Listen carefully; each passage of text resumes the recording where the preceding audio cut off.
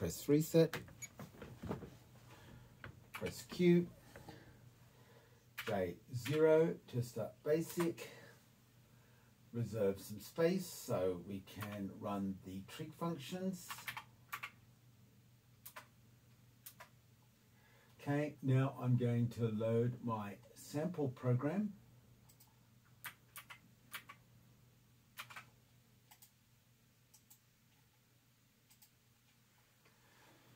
Okay, and this is from Creative Computing, but it has a few additions that allows it to load the trig functions from basic, and this should print out a sine wave of the creative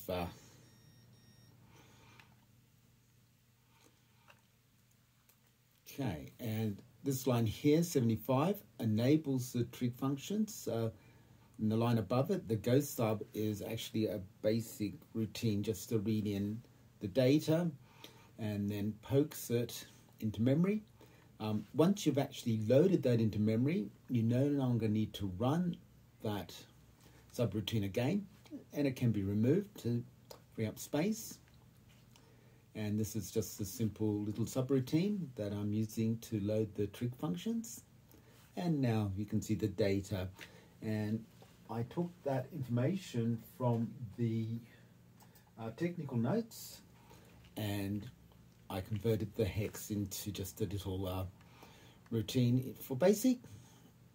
And you can see the data, it's all in decimal, and it's just being poked into the appropriate addresses starting at EC7. Okay, you can also verify that it's loaded correctly by jumping back into the monitor and just doing a V EC7, FF, and it should list the data, and the checksum should be 9476, just to confirm that it's been loaded correctly. Okay, and it's just about finished loading, and then we're just going to quickly run this little routine, and we have basic loaded with our trig functions. Okay, yeah, I'm really enjoying the SYM-1. It's a beautiful, beautiful board, a single board computer that was designed for prototyping and as a trainer and to demonstrate what the 600502 processor could do. And it's based on the KIM-1, but it's got some really nice extensions, the additional memory, the ability to interface more devices quite easily. Okay, we're just going to run that. And if we've got the code loaded properly and our trig functions, okay, and we've got an error. Okay, let's see what's going on here. It's more likely a typo. So let's just go back and see what we've done wrong. Okay, that looks okay. Maybe we haven't loaded the basic trig functions. Let's try that again. Okay, let's just poke that properly. Maybe we didn't poke it. Okay. This is a perfect example of testing your code first. What we haven't done, we haven't run the subroutine. Okay, and now it's running the subroutine, which has loaded the trig functions into memory, and now we need to enable it. So that's just a matter of 2 pokes. Okay, and now let's run this again. And now we have the trig functions loaded into memory. Isn't that brilliant? Okay, I'm going to look at my code and see if there's a simple way that I can test. Maybe I can test that I've poked and just read that back using a peek. I might do that just to make sure that I actually have loaded the trig functions into memory. I could try reading it back and checking the checksum, but that's actually working quite well. Let's just jump out and I'll just show you what it's actually loaded into memory. Okay, so we're going to just view what it's loaded. EC 7 to FFF.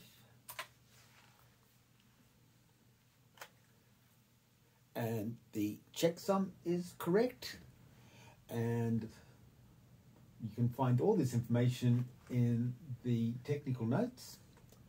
Okay, that looks absolutely marvelous. Now, to warm start basic, it's G0, and if we do that, all our code should still be there. Okay, let's just list our program again.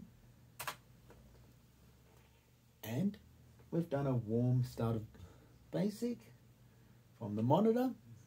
Okay, let's just run that again just to make sure our trig functions are still in memory.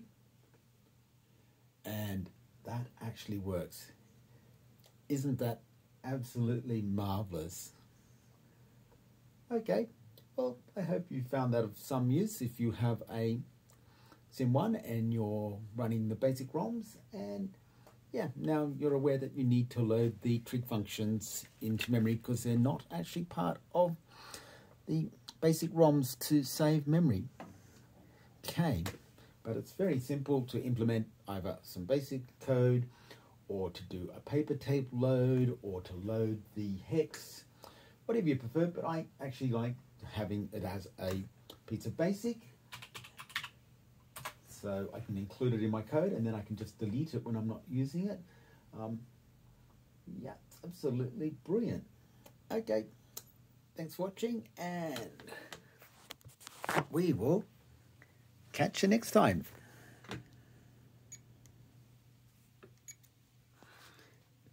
Okay, take care all. Bye.